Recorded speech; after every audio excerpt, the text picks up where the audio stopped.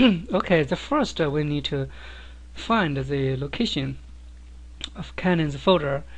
We go to the folder called C Windows TWAIN32, and you will see there is a folder CNQL60.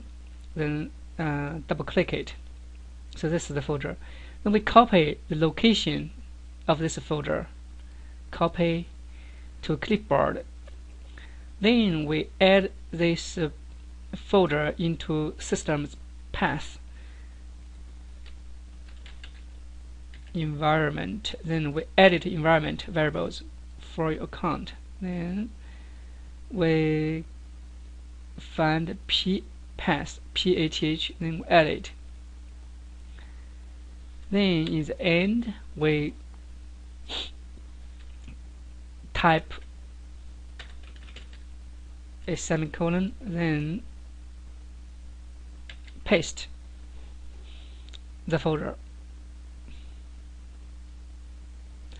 then click OK. Click OK again. Then it fixes the problem.